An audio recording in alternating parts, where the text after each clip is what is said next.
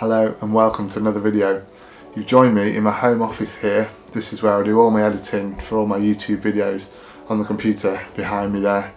And the reason for me being at home in this video is that we're currently on the coronavirus lockdown, so we're not actually allowed to get out on the bank fishing, unfortunately, but I feel like it's important to do our bit to stay at home and, you know, save lives, and hopefully it won't be too long before everything gets back to normal. So this video, as I'm filming from home, I'm not going to be actually fishing in this video obviously, but I'm going to be giving you my 10 hacks to save money in carp fishing, because let's face it, carp fishing is a great sport, but it can be very expensive and very hard on your wallet. So what better opportunity than when I'm stuck at home to talk about this. I've been promising you this video for about a year now on my channel, but I've just not had a chance to get around to it because I've been sort of putting out the fishing videos, you know. But now that I'm stuck at home, I might as well do 10 hacks to save you money. Hopefully you can get something out of this video and save enough money that you can get fishing a lot more often, because at the end of the day, that's what we all want, isn't it? We just want to be on the bank and doing what we love. So without further ado, make sure you subscribe to the channel so you don't miss my upcoming videos that I'm going to be filming from home in the next few weeks. Make sure you hit the like button and leave a comment below if you've got any hacks for us for saving money in carp fishing as well. So keep watching for the rest of the video, guys, and I hope you're all staying safe.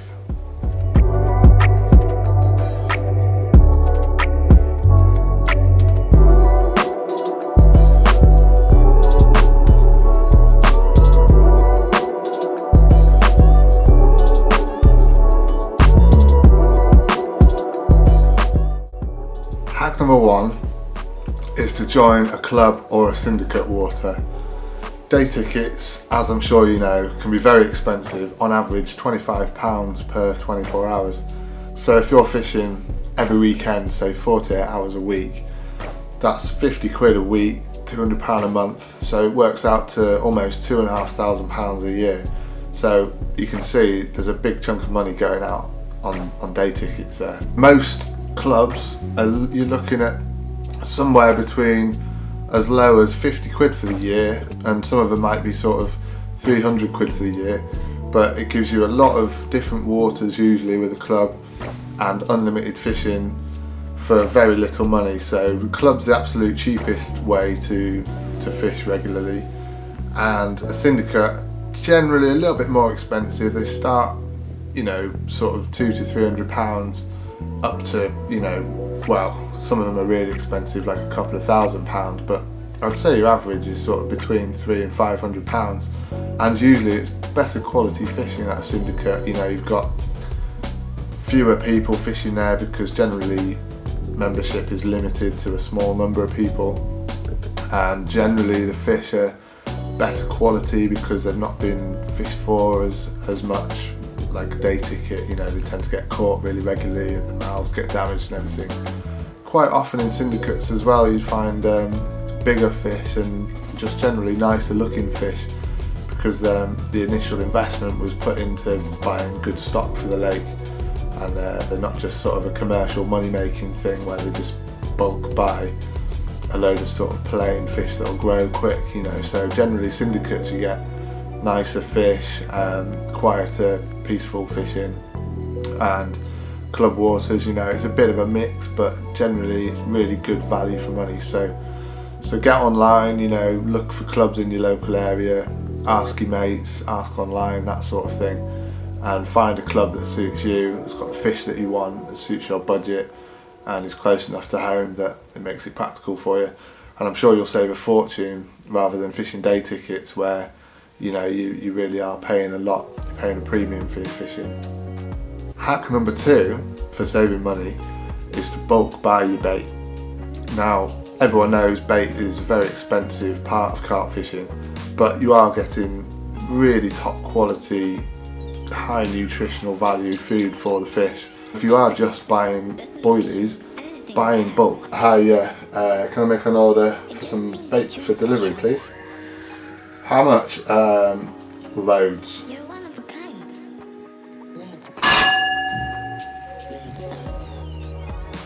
Oh, that must be my bait order arriving. Let me just have a look.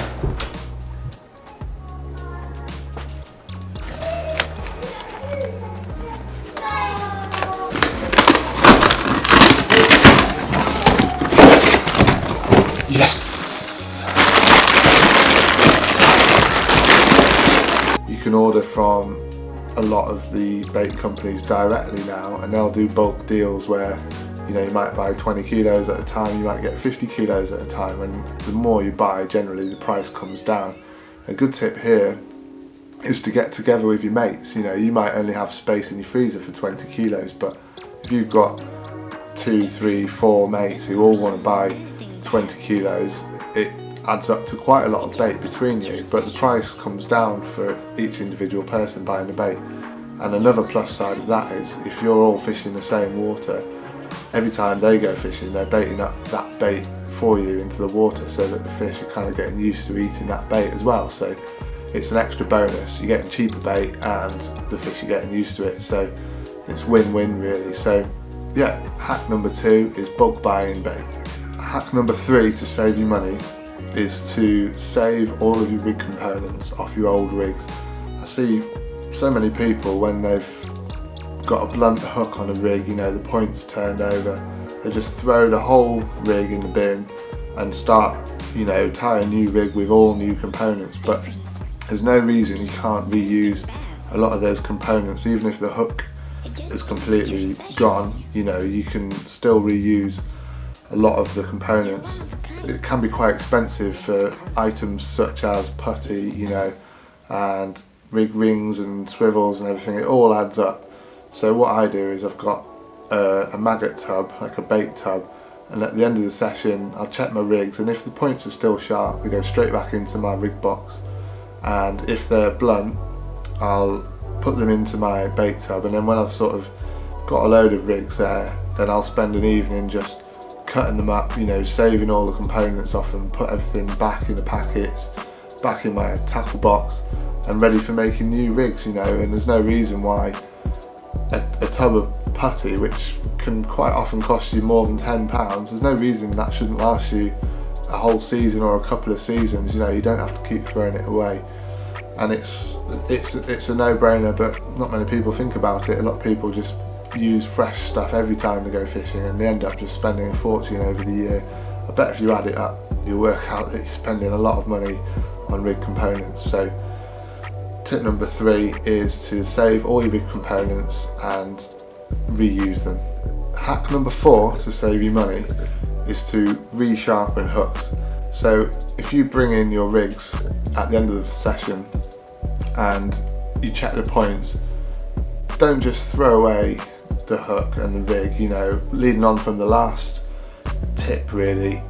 Check your points, and if you think they're not turned over, they've just gone a bit dull, you can actually resharpen them up again using a file or a little stone. You know, there's loads of hook sharpening equipment available now on the market, and if that hook point hasn't turned over and it's just gone a bit blunt, you can definitely resharpen them. Pack of hooks is usually £5 plus these days, so you're looking at 50p per hook. So if you think you're going to be getting through maybe 6 hooks in a session, it soon adds up over the year. If you can just tickle those points and just get them nice and sharp again, you might just get another 2 or 3 sessions out of them and save yourself quite a bit of money. Hack number 5 is supermarket baits. One of the biggest expenses in carp fishing, as I'm sure you know, is bait. You know, you're looking at £10 to £15 for a kilo of boilies, £5 to £7 for a kilo of pellet, and it all adds up, particularly if you're buying it 1 kilo at a time. But if you head down your local supermarket, there's so many different food items that make amazing baits. You know, you've got obvious things like sweet corn, pepperami, any of your tinned meats, you know, things like that. And also you've got your dog biscuits and stuff for floaters. You know, you can soak them in a bit of your bait glug if you want, add a bit of flavour. And then you've got bait additives for making up spod mixes, such as tuna, that's a really good one. You've got glugs like any sort of sweet sauces that you might get in the dessert aisle. So if you're looking to bulk up your bait for cheap, head down your local supermarket, and also don't forget your local animal feed suppliers. Many items can be found there, such as pigeon conditioner is an absolutely great particle bait. Just soak it for 24 hours and then boil it for half an hour, and that can be used much the same as hemp, you know, in a spod mix, etc. Sometimes it comes flavoured with aniseed, that works well. And things like Vitalin, which I like to use because it kind of binds and mixes together. Vitalin's like a dog muesli that you can use. And yeah, just try things out. There's loads of sauces and spices you can find in the supermarket. It's really up to you. Have an experiment and see what works. Hack number 6 is all about your fishing line on your reels. So what I like to do is reverse the line. So when you think about it, you might have 300 yards of line on your spool, but generally you're only going to use the first 100 yards or so, depending on how far you're fishing. And the line behind that on the spool is still going to be brand new. It's never been used, never been cast out. So what I like to do is strip the line off onto some distance sticks, and then using a drill and an old spool, rewind that on to the spool, and then wind it back onto your reels from the spool once you've soaked it in water, and that turns the line around, so the new line at the back of the spool now becomes the front of the spool, and you've got double the life out of your line. So that's a really good tip for you to extend the life of your line. You're looking at £20 for a bulk spool of line. You don't want to have to be replacing that every couple of months when your line gets worn out. Just reverse it on your spool and you get double the life out of it. Hack number 7 to save you money in carp fishing is to get sponsorship deals. Now this might be a controversial one and not everyone wants to be sponsored, but the cheapest way I think to get all your bait and all your tackle is to get sponsored. A lot of tackle companies now, in fact most of them, will offer at least some sort of discount for loyal customers and returning customers and customers who post a lot on social media and tag them in posts and things like that. So it's well worth looking into if you can get a deal with the people that you're currently using. But if you're constantly out there catching a lot of fish and you know you're sort of busy on social media and things like that, you can definitely get full sponsorship where you get everything for free. So it's worth looking into that. And actually the next video on my channel is going to be a dedicated video all about the subject of getting sponsored and the tips of how you go about getting sponsored. Not everyone wants to be sponsored, that's fair enough, but if you want to get all your bait and tackle and things for free, then I've got a video coming up that could really help you out with that. So make sure you subscribe to the channel so you don't miss that coming up. So that's it for hack number 7, getting sponsorship deals and discount deals from tackle companies. Hack number 8 to save you money in carp fishing is to use non-carp tax items. Now what do I mean by carp tax? Well, most people know that as soon as you put carp fishing in the title of a product, the price doubles, triples, you know, it's very expensive as soon as it's anything to do with carp fishing. So if you buy, say, a head torch from a carp fishing company, generally you're looking to pay twice the price of a head torch from, say, an outdoor camping store or something like that. Same goes for any of your cooking equipment like camping stoves and things like that.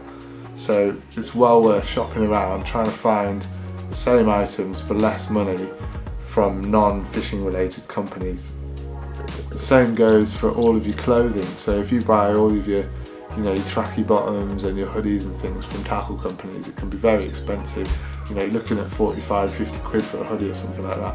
But if you just go to your local supermarket or, you know, cheap clothing stores, you can find hoodies for, you know, a lot less, let's put it that way, even buying online and things like that. And I think stuff like clothing isn't that important to catch your fish. You know, I don't mind using branded stuff when it's an important part of catching a fish. You know, obviously hooks have got to be good quality, so pay your money for things like hooks. Rods and reels, you know, you get what you pay for, the more you spend the better in terms of quality really.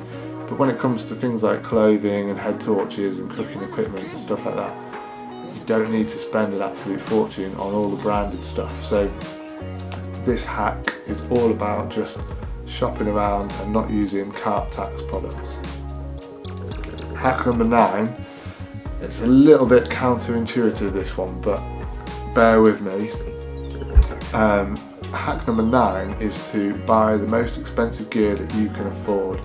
Now what I mean by that is, the more you spend on an item of tackle, usually the better quality it's going to be and the longer it will last you. So when I first started carp fishing, I had a set of 3 rods that were about 50 quid each, you know, that's super cheap for fishing rods, especially the carp fishing rods, you know, and they probably only last me about a year before they lost all of their sort of strength and rigidity. They went a bit floppy, you know, and I could barely cast out a 3-ounce lead with them. Playing fish was a bit of a joke. They didn't have any backbone to sort of lean into the fish, and I very quickly realised that I needed to upgrade. So, you know, I'd wasted my money really. I mean, it got me going, it got me started, but I very soon realised that upgrading to better quality gear actually saves you money in the long run, because it will last you a lot longer, and something like a decent set of rods should last you a lifetime if you don't sort of smash them up, you know. So hack number 9 is buy the most expensive gear that you can afford. Hack number 10 to save you money is to buy second-hand gear, particularly when you're starting out. You know, you don't want to spend an absolute fortune on tackle, but you still want something good quality. Now the best way to do that is to buy second-hand, because generally, you know, when you buy something second-hand, you get a decent brand something for half the price of what it would have been new. And provided it's been looked after by the person you're buying it off, then it should still be good quality and should last you a long time. So have a look online. You know, you've got places like eBay, Gumtree, lots of stuff for sale on Facebook these days. But also don't forget your local tackle shop. Very important to support your local tackle shop, and they often have a good second-hand section and also very knowledgeable staff that can advise you on what's good and what's not so good, you know, in the second-hand section. So first port of call would be go to your local tackle shop, and then if you can't find what you need there, then look online, ask your mates. You know, you might have people that have got some gear in the garage that they haven't used for a few years. They might want to sell it, you know, if they're not planning on getting back into fishing. Ask around, you're bound to know people that are selling some gear. And obviously things like Facebook Marketplace, eBay and Gumtree, as I said. But make sure you are buying from reputable places. Look for people's feedback on eBay and stuff like that. Make sure you're not buying dodgy gear, stolen gear. We don't want to encourage that, obviously. That's it for tip number 10, and that is to buy second hand. But stay tuned, because we've got a bonus tip coming up. Right, bonus tip time, guys. If you've got this far into the video, thanks very much. Leave a thumbs up, you've obviously enjoyed it. And the bonus tip is going to be using packing foam for your melting nuggets on your rig. You know, like your sort of PVA nuggets. You can buy them from tackle companies by all means, and they are going to be good quality. I really like the Carp Craze ones. They're multicoloured, so you can see them really brightly on the surface when they pop up, and it gives you a visual sight marker to fire your free bait out to.